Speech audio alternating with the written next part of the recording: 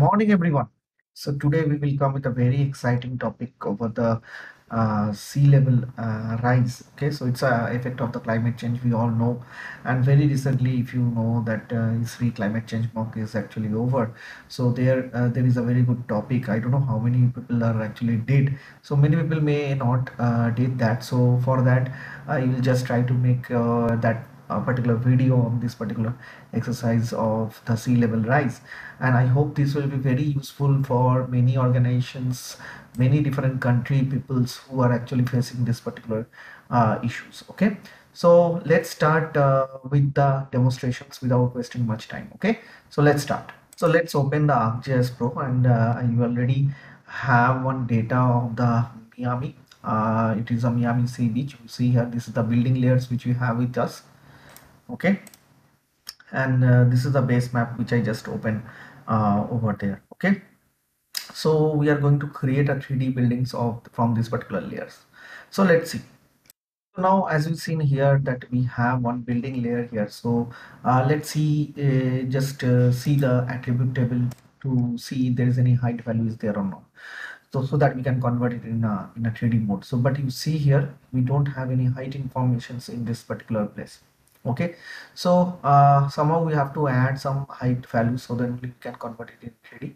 So let's see how we're going to do that. Okay, to opening it in from this 2D format to 3D format. So there's a two options. Okay, so either you can go in a view, and from here you can convert it in a 3D scenes, local scenes or global scenes. So you can go with the local scenes, or else you can go from here on the map also. Just right click, go to the convert, and you can open it in a local scene. So this is also you can do. So let's see how it will be converted in a local scene in 3D. So now if you see here in the 2D, we are converting a 3D maps, but still it is nothing is coming. So first what you have to do, you have to select it. Okay, so once you select this building layer, so this feature layer will going to activate. Okay, so now if you click on this feature layer tab, so here you have options to activate the height informations which you can include over here. Okay, so that is the process only we will going to do over this now. Okay, so let's see how to going to do that. So as you've seen here, this is the exclusions groups. Okay, so under this type, if you go in a down arrow, okay, so here there is one options which is called as a choose as a base site. So if you click this base site, so now the base sites will going to add with this particular building layer. Okay, so let's see how we're going to see the 3D view now. So what is the changes you feel over here, after this things which we did here. So you see here, earlier it was in my 2D layer. Now this building 2D Miami Beach, which is added in my 3D. Okay, so now I will exaggerate the building according to the height information. So to doing this, you will need to go for the exclusions. So if you see here, this is the exclusion expressions builder. Okay, so in the expressions builder, you can simply type suppose 10 to exaggerate the building height. Okay, so that's why I'm just giving here as a 10 suppose. Okay, so let's see how we are going to exaggerate this building information. So simply click on OK. So let's wait for the results and see, this is the results how it is coming out. Now if you want to see the 3D view of this particular building, so what you have to do, in your mouse you have the wheel options will be there. So if you press the wheel, so this symbol will come. Okay, so now slowly move down to the down, so then you can able to see the 3D view over your data sets. Okay, now you see I will more zoom so that you can able to see the buildings. So as of now, if you see here, this excluded buildings which is I'm giving as a 10 meter or about the 32 feet. Okay, so which will be made, all the buildings in these maps are actually same height. Okay, so in ArcGIS Pro we have these default exclusions we need for the measurements in a meter. So if the layer had defined the vertical, you can say the coordinate system, then the default exclusions unit measurements would have been vertically unit, or you can say from the data sources. Okay, so as in this steps, what we seen, to excluded this building height of the 10 meter, so creating this 3D layer. So however the building is actually, the city is actually typically vary in different height of the buildings. Okay, so therefore we will going to create more accurate 3D model that will show the varying heights of those buildings, so then it will be more attractive presentations. Now, so let's see how we're going to do that. So to doing this, we have to add some new value in the attribute table of this particular 2D building layer. So for that, how we're going to join this? So I will just simply go to the analysis tab. Okay, go to the toolbox, and here you can search a tool called join field.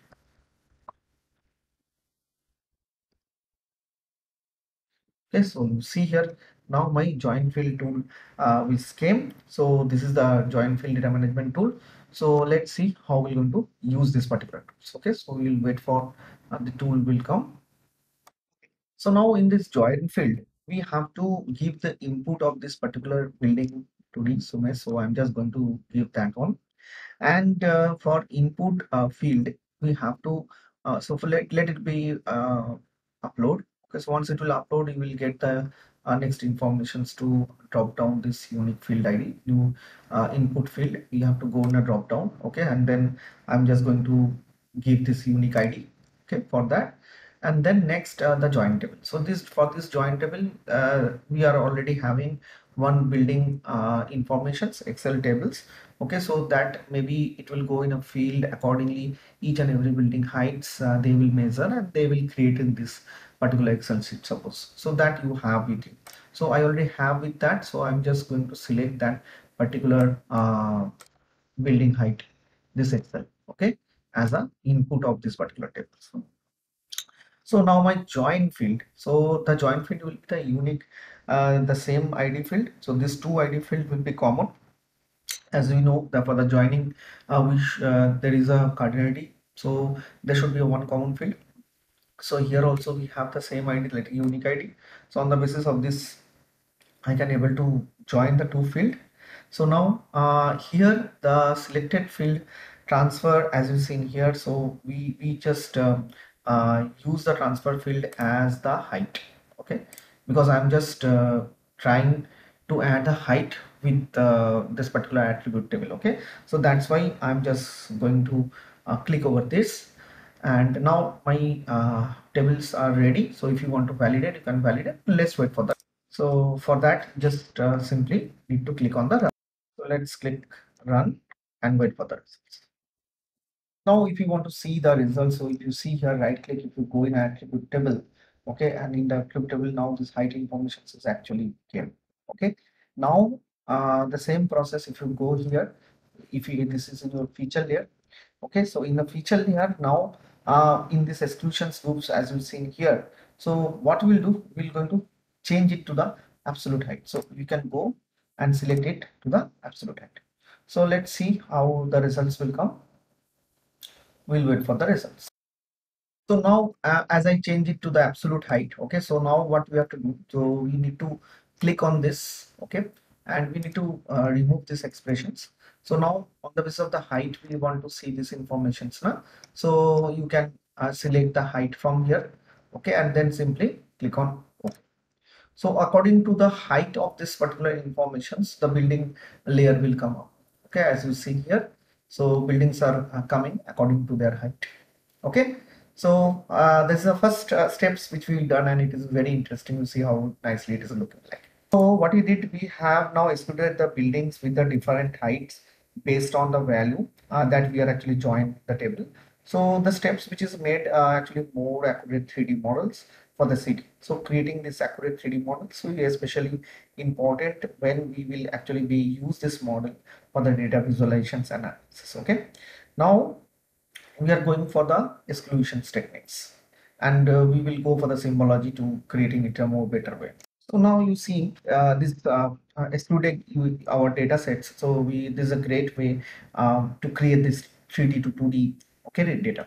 So however these buildings are in our this map, so 3D layer are actually shown with a flat roofs, or you can say will not be every building is actually has the flat floor. So to creating this 3D model of your city, you can make it more accurate representations. Okay, so including the roof shapes or realistic 3D representations can be combining this multiple data sources like drone imageries, aerial imageries, and the building footprints. So this multiple layer is actually commonly data types, which is the 3D buildings data we know. that. Okay, so the multi-patch layer is actually the geometry type that is actually used to define the exterior shell representations, okay, of the 3D objects. So ArcGIS solutions, which is actually offer the 3D building solutions, which actually help the local government to combine the data to create this multi-patch layer. Okay, for this exercise, we are actually going to use now the multi-patch layer, which has already been created by us, so that I'm going to use for this particular analysis. Okay, so we are already created one bookmark, so I'm just going to navigate to the rooftop bookmarks. Okay, so you see here now this is the rooftop bookmarks. So let's go to the catalog, expand the folder, suitable rise, let's GDB. Okay, so we have the data set. So now I'm just going to add this building 3D Miami Beach layer, and I'm going to add to this current map. So let's wait for the results, and I will switch off this 2D building maps and let's wait for the results. So see, this is how the 3D building maps are going to add it to my map. Okay. Now if you want to change this 3D symbology, so from you need to select this map, you can come to the feature layer, click on the symbology. So from this symbology you can change the field patterns. Like for that you can come to this properties, or from there you can able to control this particular layer. So for the layer control you need to come to select this layer. So this is how it will come. So for this is the material fill which is already selected. Okay, so what we need to do, we can change it to from this material fill to the producer fill. Okay, so let's activate the producer fill. Okay, so this is how I changed in a producer fill. So under this producer fill we have options to set the rule for this producer fill. So you can click over this rule. So now you need to have some textures which is already we have with us. So now, and this is a building texture RPK files. Okay, so if you have this building texture RPK files for your area, so you can upload it for your buildings also. So here we have this RPK files. Okay, so that we will going to select and then simply click on OK. Okay, so we will upload this rule over here. Let's now you see now everything will come over here, so you can adjust this account. Okay, now we have this layer, so using this RPK file symbology, or you can say the buildings to achieve the more realistic appearance in our model. Okay, so that's only we are going to adding these things to my map. So to doing this you need to click on this apply, so that it will going to apply it over your map. So let's wait for the result. So see this how this buildings are actually changing. Okay, so how nicely my buildings are actually created in a 3D mode. Okay, and it will be more realistic as a 3D city model. So once you've done this, you can save your project up to this. Okay, so currently if you see, your scene are actually uses this world imagery based maps. Okay, which is actually showcasing this water surrounding the Miami beach when we are updating this 3D model to the scene. So we can add it the water feature layer and give us movement to the water as is opposed to a realistic image on the base maps. Okay, so scene can also include the visual effect which I already showed you in my previous video. So like the illuminations, with illuminations you can adjust the scenes according to the time or day, shadows, okay, the ambient lights when you want the water features to enhance the 3D model. So all these things you can do over this 3D data sets. Okay, so in this catalog window, we have this water body layer will be there. So I'm just right click and add to the current map. So this is the water layer which will be added to my map. So now if you want, you can change the symbology for this water to some other color also you can provide. So to giving it like a realistic water color, so you can click on this symbology. So symbology will come up. So you can come in a gallery and you can search some kind of you can say the the symbols which will be giving you more realistic sea view. Okay, so for that I am just typing like tropical. Yeah. tropical water. So enter. So you see it's a tropical water, it will come.